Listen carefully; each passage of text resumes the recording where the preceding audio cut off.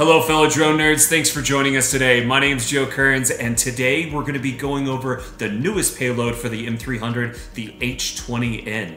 Alright, let's dive in.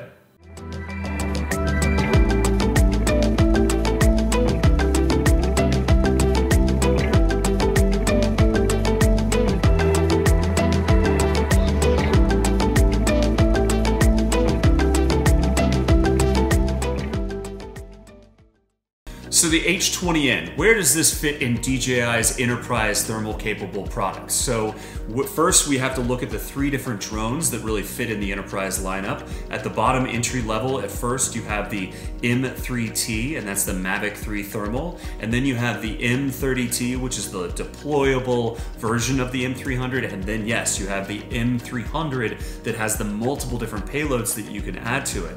And in the M300, in those payloads, in the thermal products, you have the H20 series. Now the first H20 series is the H20, which is simply just a laser rangefinder wide and an optical zoom. And then you have the H20T, which is the same, but with a thermal capable product on there, which is the 640 by 512 thermal camera on there. And then you have the H20N. To better understand the H20N, it's good to look at the two differences between the H20T and the H20N, as they're very similar, but yet nearly completely different. As you can see when you're looking at the two different products, you can see that the H20N actually has not one, but two thermal cameras on there. The H20T has one thermal camera at 640 by 512, and the H20N has two, and each of these are 640 by 512. One is going to be the wide lens and one is going to be a telephoto lens with 32 optical zoom. So the H20T has a zoom camera of 20 megapixels and then has a wide camera of 12 megapixels. It then also has a thermal camera of 640 by 512. And then you look at the H20N, and the H20N has a wide camera of 2 megapixels and a zoom camera of 4 megapixels, and then has two different thermal cameras. Now, when we're talking about megapixels, that sounds almost like we're off and like we're going back in time, as this is the newer product.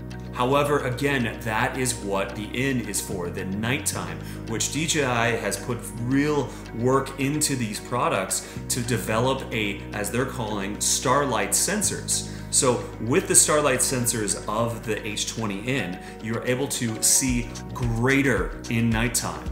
And DJI's tagline is vision into darkness. So the concept is, the fewer the pixels are in a given sensor area, the larger those megapixels are.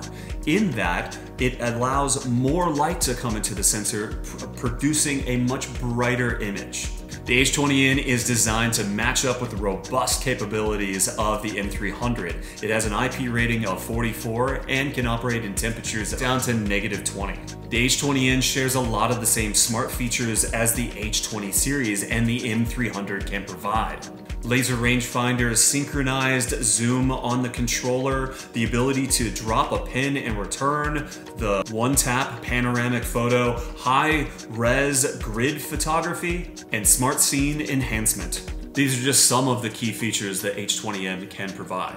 DJI designed the H20N for public safety and search and rescue. There's lots of use cases for the product, but really that's going to be its bread and butter. The design of those Starlight Sensors and the dual 640 by 512 thermal sensors, it is wonderful for public safety.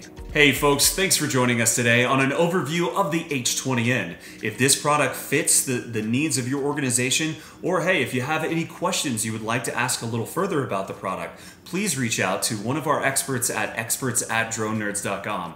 Otherwise, hey, have a great rest of the day. Take care. See ya.